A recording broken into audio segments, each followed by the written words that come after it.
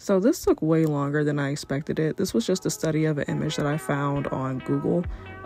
Please ignore the shoes. I ended up doing my own thing because the actual shoes placement was bugging the heck out of me and I couldn't get it right the first time. The head was bothering me too, but it was fine that this took as long as it did because I was mainly just playing around with new brushes that I got. But how do y'all normally go about studies? Do you just jump right on in?